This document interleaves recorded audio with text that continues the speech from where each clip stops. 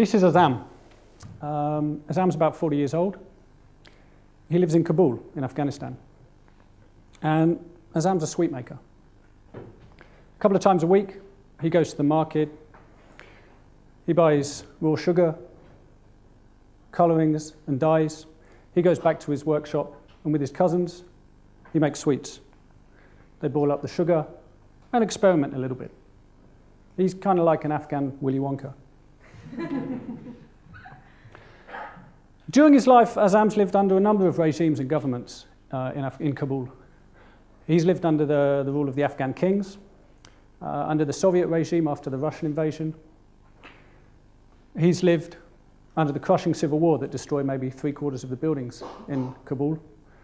He's lived under the strict Islamic regime of the Taliban, and now under the fragile democracy brought by the international community. When I met Azam 4 years ago, I asked him, what was the best time for you in Kabul? And he told me, he said, James, it was under the Taliban. Business was great. In those days, there were no Snickers bars. And I'm a guide, and I arrange trips to parts of the world that people don't often visit, including Afghanistan. And a large part of my job is to tell stories like Azam's, to break down cliches and stereotypes, and to show the countries that I guide my guests in as the complex and multifaceted places that they really are. And for Azam, earning money to feed his family is more important than any ideology. But you won't find a recording of Azam's story on YouTube. You won't be able to locate his workshop on Google Earth. His story hasn't been reported on the BBC or CNN, and he's yet to give a TED talk.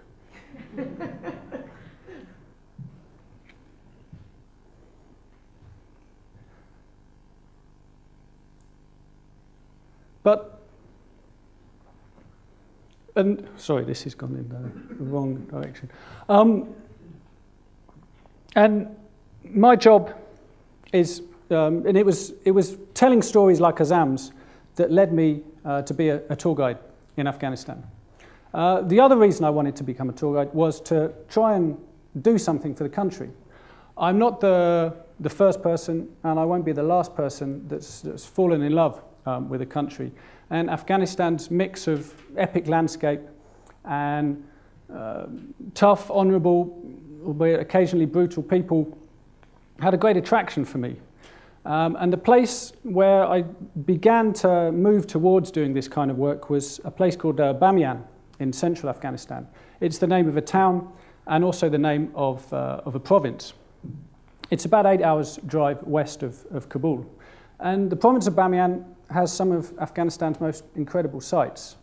Sites like the lapis lazuli blue lakes at Bandi Amir, where I take people every year, but also people from Kabul come up to escape the heat in the summer and pedal around in these swan-shaped boats. Bamiyan was also famous because for 1,500 years, the world's largest Buddha statues stood in cliffs overlooking the town of Bamiyan. And we can still see here the niche where the 60-meter high Buddha statue stood. Sadly, these statues were destroyed in 2001. And all that's left in that niche that we saw is the left foot of the large Buddha. And this history and this landscape was amazing. I wanted to show people this. But it was really a meeting with a man called Abdul, who was a UN translator, that pushed me even further towards this kind of work. I met Abdul in a traikhana, in a tea house in Bamiyan. He spoke English very well, and at the time my Dari was almost non-existent. And we chatted over a few days, and after a couple of days he said to me, James, we should start a development agency. And I was in my sort of first flush of love for the country, and I said, hey, Abdul, this is great. What does Bamiyan need? What can we do for Bamiyan? And he said, James, Bamiyan needs education, or women's rights, or human rights, or legal aid. But we should start a development agency. And it kind of dawned on me that this was the country I was in, where the two pillars of the economy were either smuggling drugs or the aid money coming in, where people like Abdul, an educated entrepreneur, was just trying to find smarter ways to get some of this development dollars.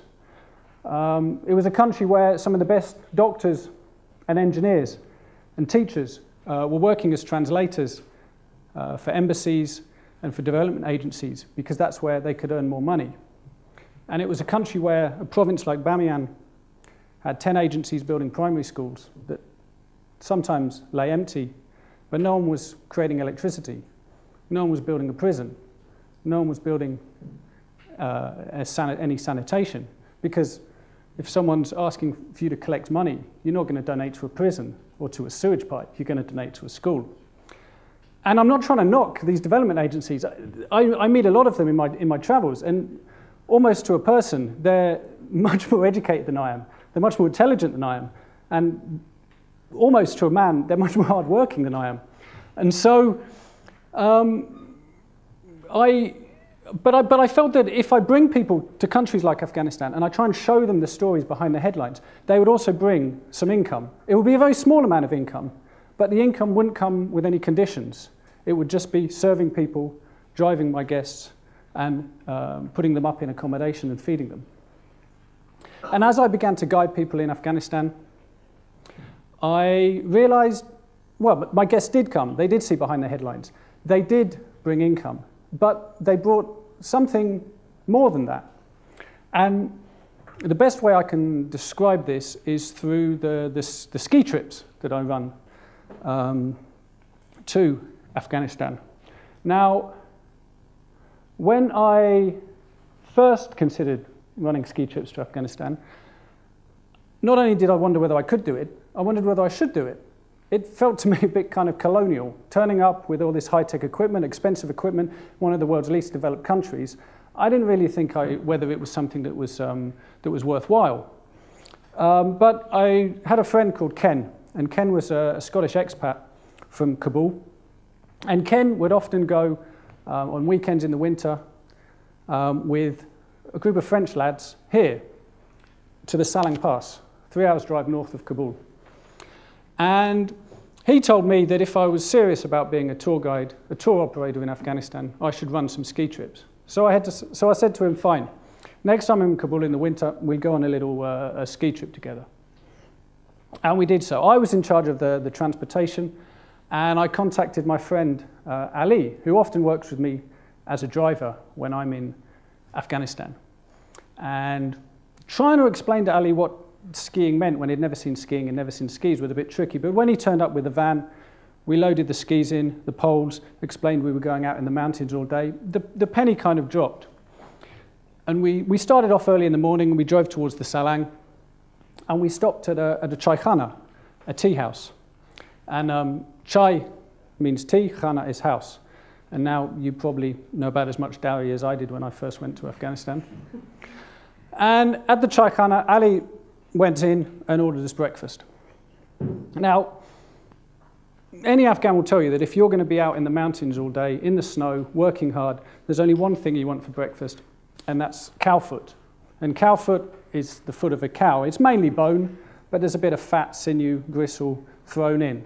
And as this was served up, and the French skiers that were there were giving me the sort of evil eye about having arranged this, I decided that if we were going to do commercial skiing in Afghanistan, then Ali wouldn't be in charge of the catering. But soon we got to the road, got our skis on, and headed up. Now, Ken, I might not have mentioned, but Ken's a very good skier.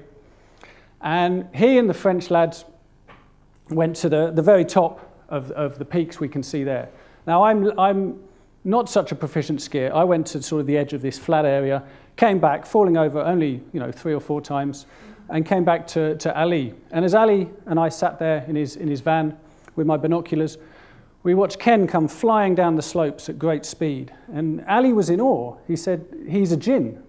A jinn is a ghost or a spirit. And Ali believes that in the mountains there are still spirits. And I certainly started getting the feeling that maybe, skiing is something that other people can enjoy, not just the foreigners coming here. But what really made me believe in it was when we got back to the Chaikhana after the skiing. And Ali regaled everyone with our exploits on the slopes. And in traditional Afghan style, he exaggerated outrageously, describing Ken as a jinn, literally flying down the slopes. And he described me as a boz, as a goat. Now, originally I hoped it was about my sort of nimble-footedness amongst the rocks, but it was more to do with my erratic skiing style.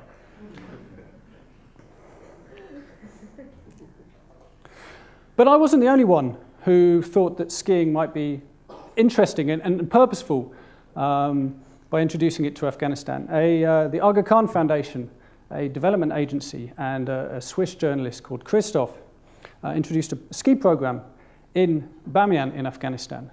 And it's a training program to train some local lads with the basics of skiing so that they can guide my guests and also some of the expats from Kabul, and also basic ski repair. But they also are trained in avalanche detection, avalanche prevention, avalanche rescue, first aid, wilderness survival skills. And in these small villages where avalanches kill 100 or 200 people a year in Afghanistan, these are skills that can potentially save lives. And this is all very worthy. This is great. But what excited me, what really interested me, was that once I and others started skiing in the small valleys around Bamiyan, was that the local guys took interest in skiing, but they didn't have any equipment. So they built their own. And guys like this made skis out of planks of wood and battered tin cans for edges.